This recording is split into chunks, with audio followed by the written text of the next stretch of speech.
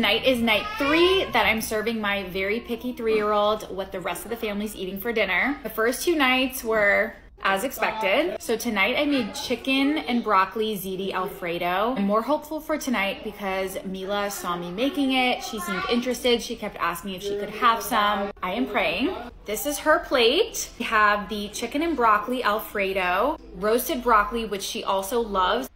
I want to pause here for a second to say, one, how great it was that the child was involved in the process and got to see the cooking. That is a really important part of helping the child feel more comfortable. So continuing to expose them in the kitchen, awesome.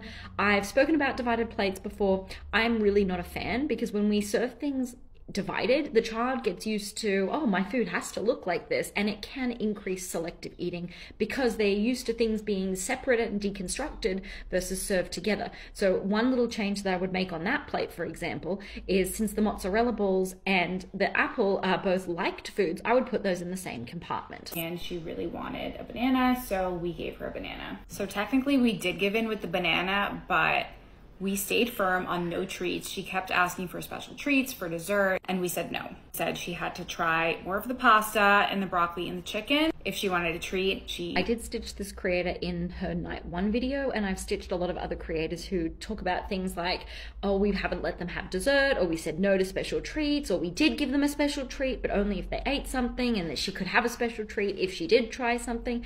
This is a really bad idea. This is a hill I am prepared to die on, because the more we call foods treats and fun foods and special foods and whatever, the more they become highly prized, and the more the child wants them more than they want their broccoli or their other food. And it makes, at the same time as making that the dessert more wanted, it also makes the broccoli or that pasta dish less wanted and less desirable. Like you have to get it's so horrible you get a treat because you ate it. So I would never recommend doing that whatsoever. And if there's talk about dessert, like, you can let me know if you want me to talk more about this, but there are so many different ways that you can help your child not make dessert and treats a thing, because that is not a healthy relationship, and it's not the way you cultivate a healthy relationship with food.